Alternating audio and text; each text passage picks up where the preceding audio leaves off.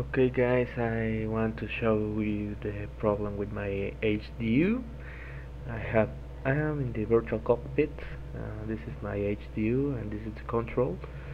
I have the two engines to start. The engine's on, the generators it's on, and now, well, I don't know why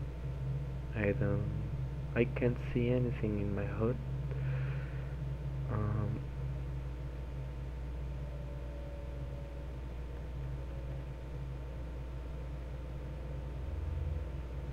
I click on all the controls and I don't have any answer from the system.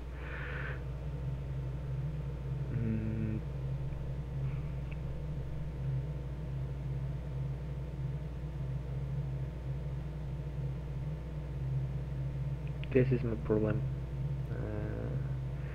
I have Windows XP SP3 and it's Microsoft Flight Simulator 9 with iFly Featury Pack installed.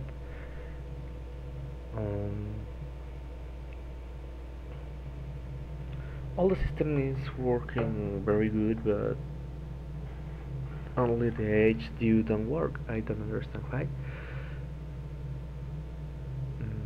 Thank you for your help.